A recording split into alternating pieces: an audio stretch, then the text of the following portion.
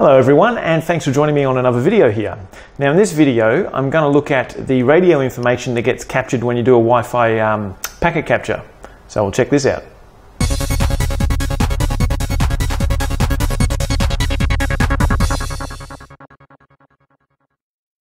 The way I usually do packet captures is with a MacBook because it works well and I like it.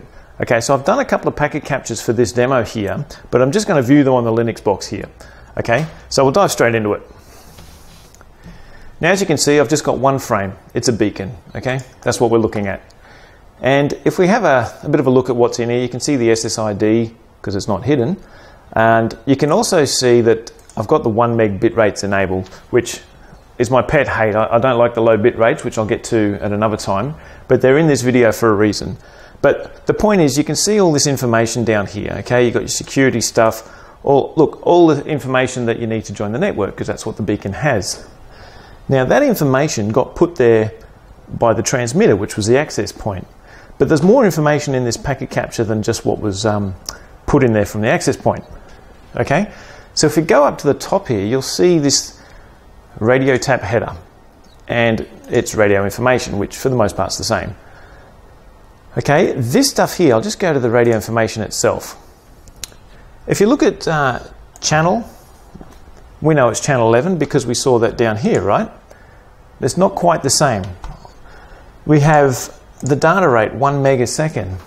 Now that isn't encoded in the beacon, that's just what happened to be in the air. Now the point here is this radio information got added to the frame just so you could, see it here, but it's information that was only found out when the receiver received the frame. So you can see a prime example is the signal strength, okay, which is all vendor specific, but there's a value that they can use to put in signal strength, also noise level, which is technically only worked out from demodulated 802.11 frames, but the fact is this is radio information, so the modulation will also be there somewhere. Radiotap header, let's have a look. There it is. You can see it CCK OFDM, there's your modulation. Somewhere it'll say true. There it is. Okay? Because the receiver, as part of this receiving the frame, it knew what modulation it was. It knows what the signal strength was and that sort of thing. But there's one thing I want to point out in particular. If we look at the channel, this channel here in the radio information means it's the channel that the receiving radio was on when it received it.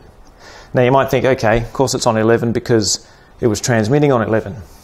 But at the 1 and 2 megabit bit rates, you can have a lot of crosstalk, and I'll show you what I mean.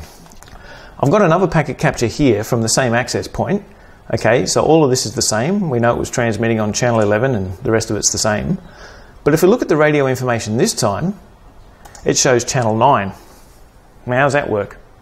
Well, as I said, the radio information here says what the radio in the receiver was doing. So I was scanning on channel 9 at that particular point, doing wireless packet captures.